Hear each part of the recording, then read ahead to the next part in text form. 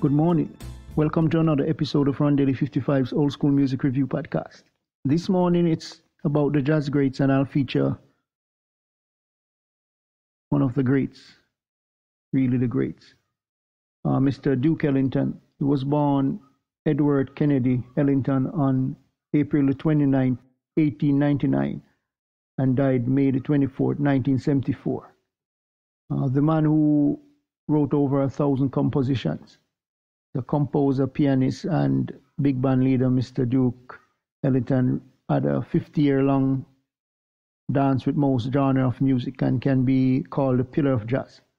You can listen to the songs. It don't mean a thing if it ain't got that swing. Take the A Train, Harlem Air Shaft, Reminiscing in Tempo, Cocktails for Two,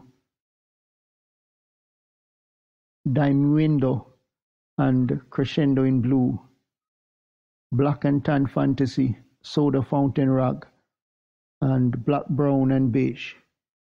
Really was a part of that early jazz, being active from 1914 to 1974 as a band leader, pianist, and composer.